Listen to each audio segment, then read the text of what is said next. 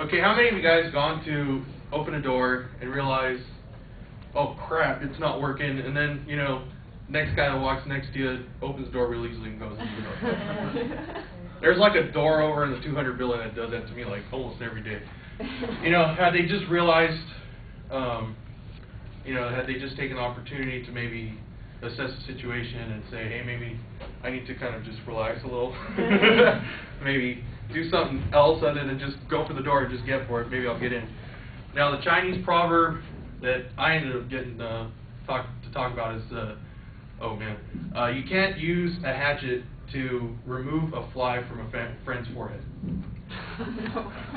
So, you know, that got, for some reason, the door jam thing is like the first thing that I thought of, you know, just, I don't know why. So, the first, I'll discuss.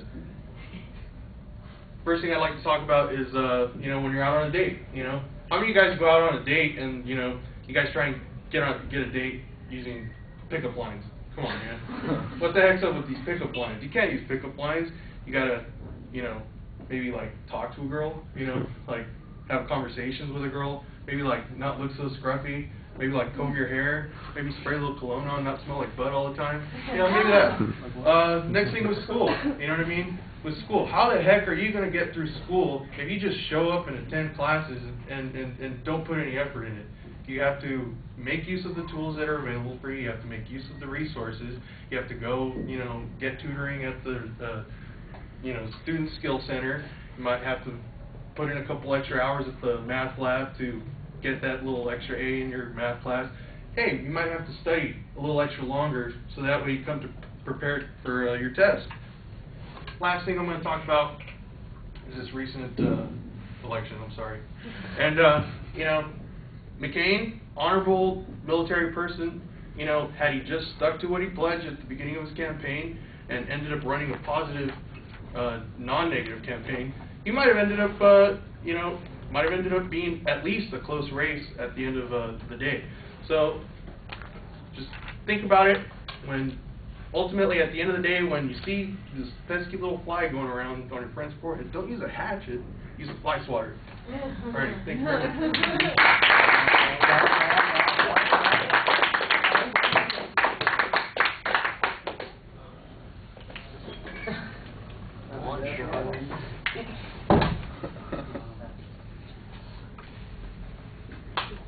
It was really rough to think of stuff with that whole bond dynamic happening. I was looking for it.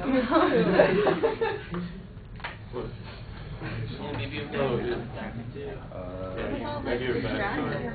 Every time You can't use a hatchet to remove a fly from a friend's forehead. I have, You can't use a hatchet to remove a fly from a friend's forehead. Even though I didn't have to keep for it. So,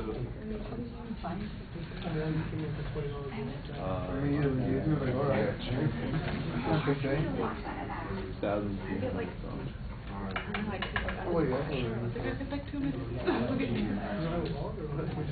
I don't like this in my wallet, but I was really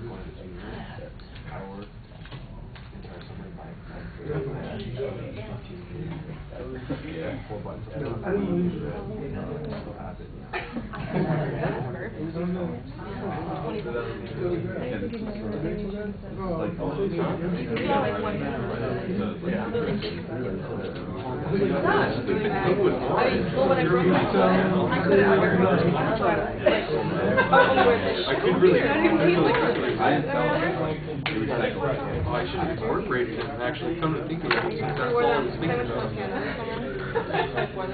All right, Jose, I thought the example was okay that you started with, and I like the interpretation of the quote. I guess you agree with it.